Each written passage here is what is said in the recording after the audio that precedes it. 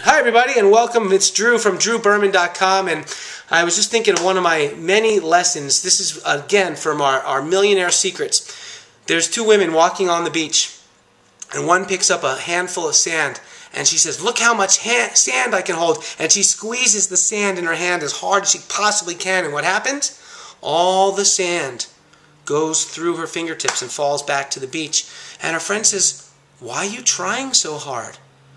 Just pick up the sand and hold it gently in your hand with your hand open. Look how much sand you can keep." And that's a lesson for life and for business.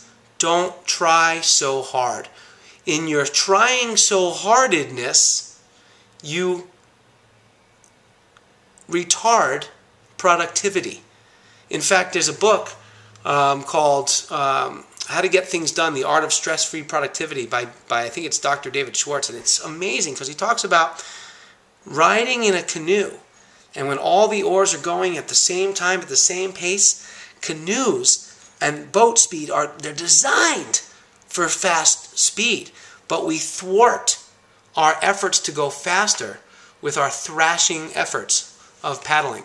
So all the money, all the volume, all the recruits, all the prospects, all the good blessings that you have coming to you in this wonderful industry, they're all downstream. Don't try so hard. Have fun, and we'll see you at drewberman.com. Have a great day. Bye for now.